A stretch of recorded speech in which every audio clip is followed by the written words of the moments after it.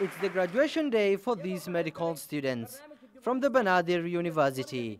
132 male and female medical students graduated here today, becoming the first batch of doctors to graduate since the institution was created in early 2002.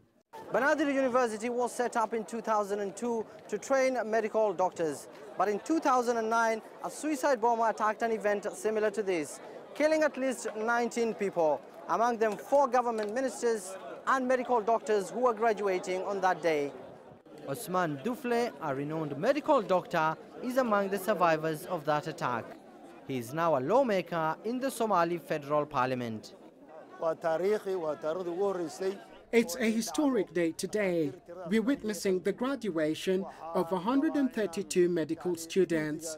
I thank the Somali doctors who came together to form Benadir University and train these young people into professional doctors. Now, our main task ahead will be addressing the health challenges in the country.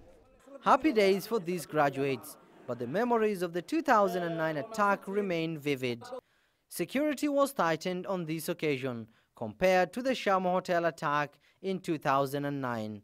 The graduates now want to play a role in improving healthcare conditions in a country where access to basic health remains a major challenge.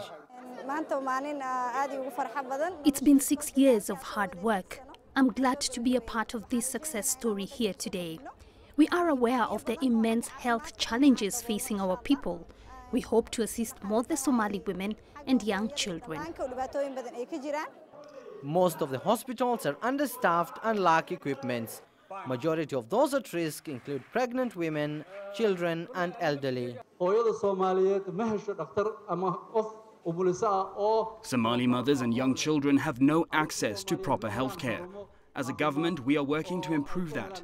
My message to the graduates is to consider working in areas outside the capital, where many people need help. As they become medical doctors now, these graduates are aware of the challenges, but hope for better days ahead. Abdulaziz, Billow, CCTV, Mogadishu, Somalia.